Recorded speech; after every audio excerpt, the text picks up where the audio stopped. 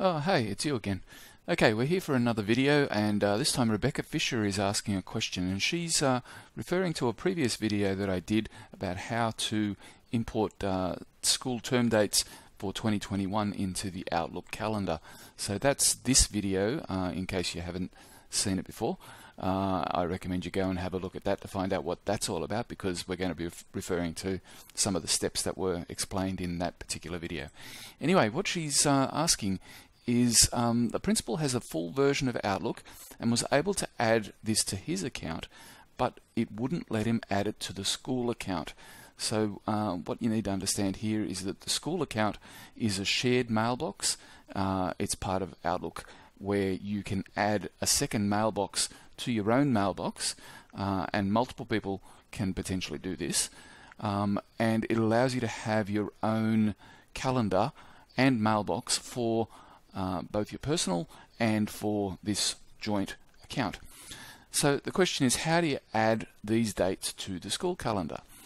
So these were the instructions that I posted previously on how to get the 2021 school calendar, where to get the file, and follow these steps and so on. Watch the video. So that was all fairly clearly explained, but I didn't really get into that whole shared calendar experience. So let's have a look at what's involved in that.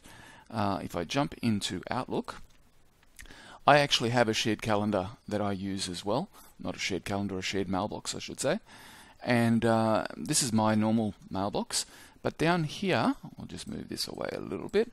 What you've got is this T4L News is a shared mailbox, and in there I've got various emails. So I can look at my own emails, or I can look at my T4L News emails. But as well as that, I also have a shared calendar. So if I go into calendars, this is my calendar, but down here you've got an option to say, show me the T4L News calendar. And that is here. It doesn't really have anything because I haven't been recording stuff into it.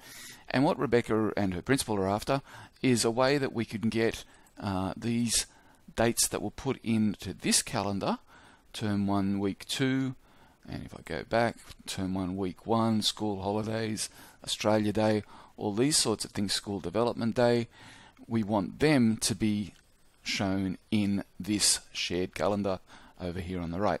So how do you do that? First thing to do is to go into your calendars down here to show them, and make sure that your personal calendar is turned off and you're only looking at your shared calendar, and that's the empty one that you see here. And then what you do is go to File and you go to Open and Export. You click on Import Export. You tell it to import from another program. You tell it to import a comma separated value. So this is all exactly the same as in that previous video. And you browse here and you go to your downloads folder, or wherever it is that you downloaded the file. Get that 2021 Outlook calendar, the same file that you downloaded previously, or you can download a fresh copy of it if you haven't got it anymore. And in this box you go OK, choose this option that says you can say allow duplicates or not. If you've imported it before, don't allow duplicates. Choose the option that says do not import duplicates. I haven't actually imported them, so I won't have any problem with duplicates. And then go next. It's going into the calendar, exactly the same, and import that into the calendar.